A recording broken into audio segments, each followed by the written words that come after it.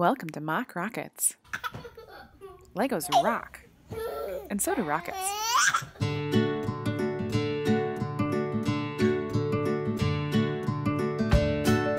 Okay, welcome back. Today we're going to be talking about Project Mercury. Now this project was the first United States human spaceflight project, and it was in the late 1950s and early 1960s. Now there were two rockets as part of Project Mercury. The first one is the Mercury Redstone, which we have right here, again at 1 to 110 scale as the Saturn V official LEGO kit. The astronauts who were part of Project Mercury were known as the famous Mercury 7. These 7 guys, many of them are now household names. Now Alan Shepard was one of these household names, and he rode the Mercury Redstone on a suborbital hop, becoming the first American in space.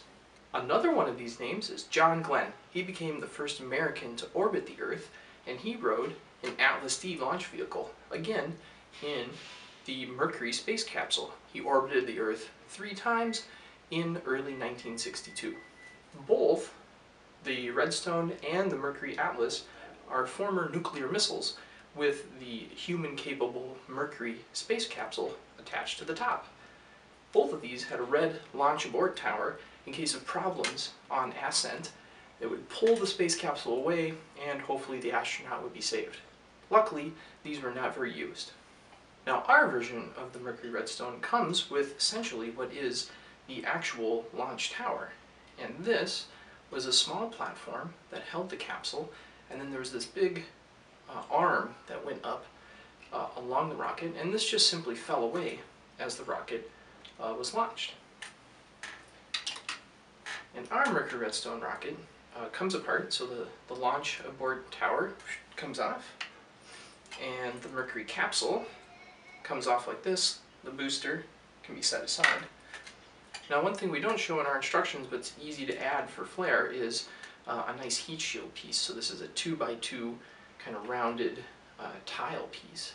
And that fits snugly right on the bottom, and then we have a very nice Mercury capsule which could come in for re-entry.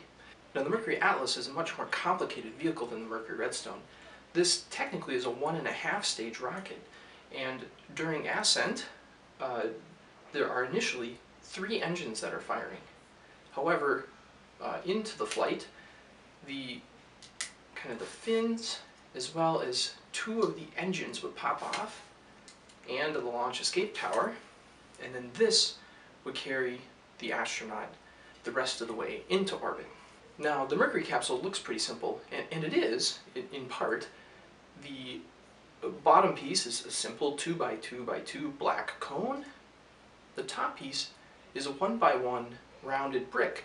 However, it's an old style brick that can be found in black, and you can see there's no groove on the side, and so that gives it a nice sort of seamless look.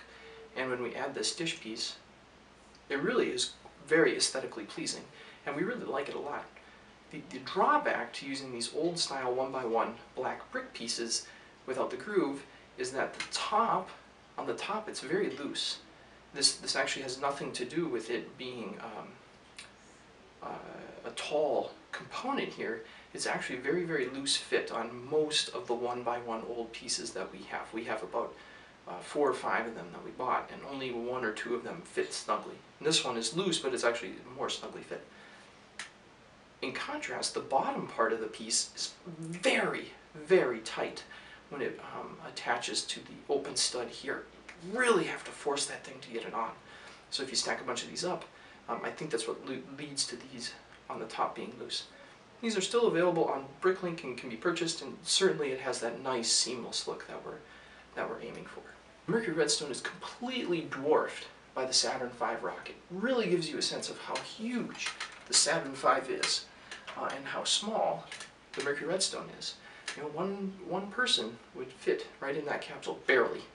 There were 6 launches with humans for Project Mercury, and then NASA moved on to Project Gemini, which we'll address in a future video.